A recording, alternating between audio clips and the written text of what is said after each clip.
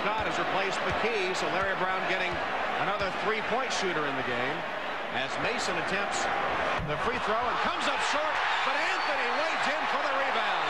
Big board. Got a foul. He got a foul right away. Wasted 10 seconds. How many times are games decided by the rebounds on free throws, not free throws that are made? And Greg Anthony, what a big role he has played in this game. Smith's fouled out with 34. Ewing had an off day. And Anthony, who came in for Derek Harper after Harper picked up his second technical, has come up big for New York.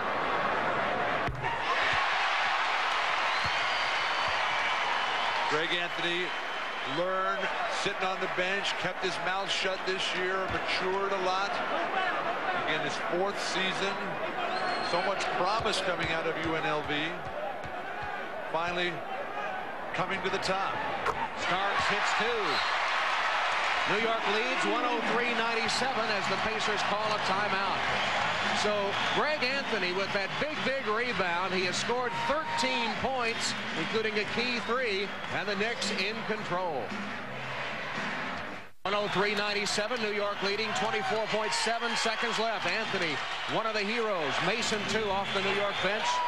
In a game that has seen 55 personal fouls, tying the NBA playoff record set in a 4 overtime game in 1953. Byron Scott fouled. That'll set the record. Maybe Anthony's not a hero after all.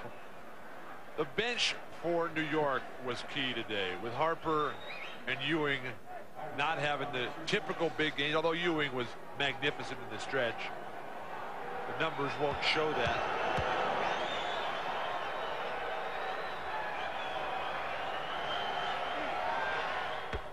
Mason and Greg Anthony supreme today.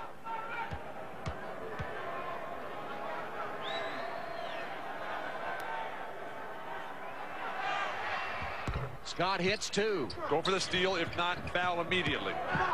There's the immediate foul. Greg Anthony will step to the Knick line with 18.7 seconds left. New York leading 103-99. Well, Larry Brown said that his Pacer team came in, unlike the last two seasons, thinking they could beat New York. This Madison Square Garden arena has been a house of horrors for them overall, but he seemed to be confident. Can this Pacer team beat New York? They're going to have to play a lot better than they played today. Anthony gets the first one, but the Pacers got a break with Ewing in early careless foul trouble. Both teams feeling their way out. The game never achieved its flow until late. Harper gets ejected, and they still can't take advantage. Smits has a monster game. Greg Anthony hits two to extend the New York lead. A game that's seen nearly 60 fouls called. Actually, that is short of the record for both teams in a playoff game. Miller for three, and he got it. Reggie Miller with a clutch tray, and it's 105-102. And a steal. Miller retreats to the three-point line and hits again. Tie game. No need to foul in that situation. And the foul is called with 13.2 seconds. Reggie Miller made a three, stole the ball, raced behind the three-point line, and hit again. What presence of mind, but then to foul there. The Knicks had no timeouts. You basically had to play for overtime if you're the Pacers in that situation. Miller's going to make, after he sets the screen, he steps behind, makes the first jumper. On the inbound pass, Greg Anthony stumbles, and they can't get it to him. The ball gets stolen. Mason not able to call timeout. Starks misses. Neither team has a timeout remaining. Pacers have to box out here if they expect to win this game. Last time, similar situation, Anthony with the offensive board. A make is okay for the Pacers. Starks misses. Batted around. Ewing has it. His shot, no good. Reggie Miller, the rebound, and a foul with 7.5 seconds. And Pat Riley is saying, what is going on here? My normally surefire shooter, John Starks, one of the great clutch players in basketball. Streaky, yes, but normally finishes plays like that. Misses 2 free throws. Pacers still can't get the rebound.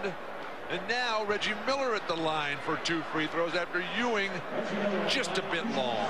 Miller has hit 12 of 13 in the game.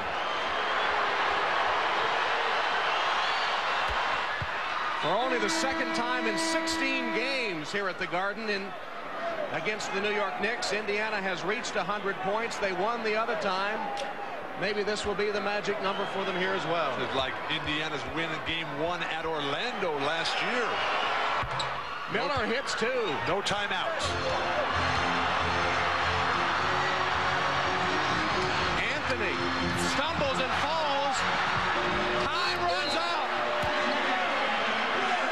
Reggie Miller scoring 8 points in the final 32 seconds. Taunting Spike Lee and 19,000 at Madison Square Garden.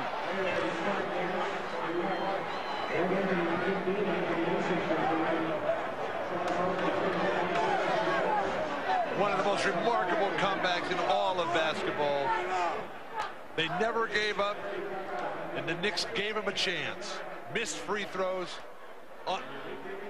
And Dan Hicks has Reggie Miller. Dan? All right, Tom, just an unexpected turn of events there in the last minute. What was going through your mind? You knew you had to get a quick couple threes. Well, we knew we had to get a 3. We were down by 6. If we got a quick 3 on that, we knew they had no timeouts. We had to pressure the ball. We overplayed Anthony. Mason choked and threw it to me. I hit a 3. And we almost cost us the game when Sam, made that foul, but John Starks choked.